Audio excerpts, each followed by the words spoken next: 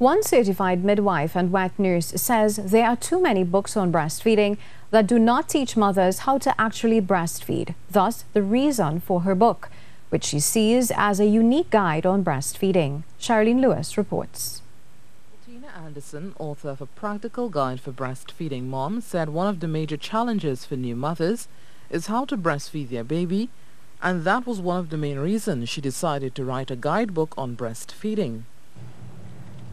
I always have the young woman's in my mind's eye. When I was writing, I pictured the young woman. I must write, and that was my driving force to write this book.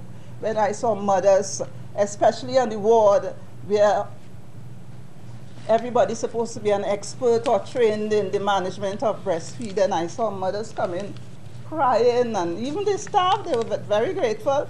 Look, this one here, you look that one in that room, and so on. That is how they go. And having seen these young women, and this is my driving force, first baby, fourth baby, they both have the same problems.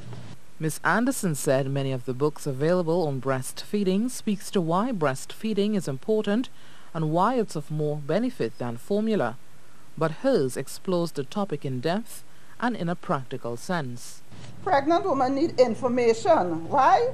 Because during that time, they are ladies in waiting. They are ladies in waiting. They are comfortable. They have baby showers and things like that.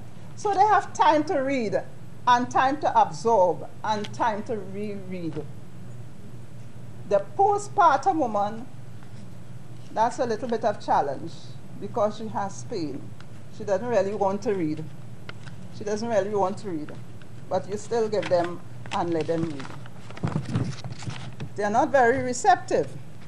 So this book, I always say this book is unique. Why?